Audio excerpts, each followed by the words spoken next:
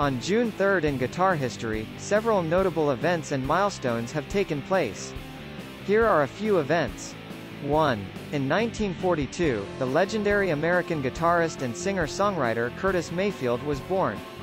Mayfield was a prominent figure in soul and R&B music, known for his socially conscious lyrics and soulful guitar playing.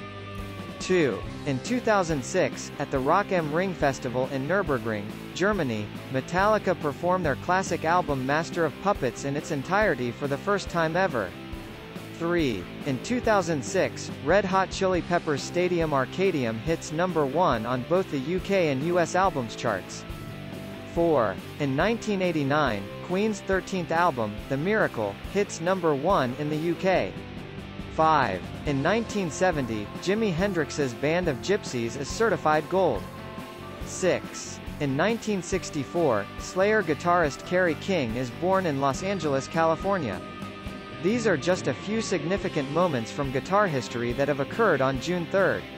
The guitar has played a central role in shaping the music landscape, and numerous artists and events have contributed to its rich and diverse history. Like and subscribe for more guitar history.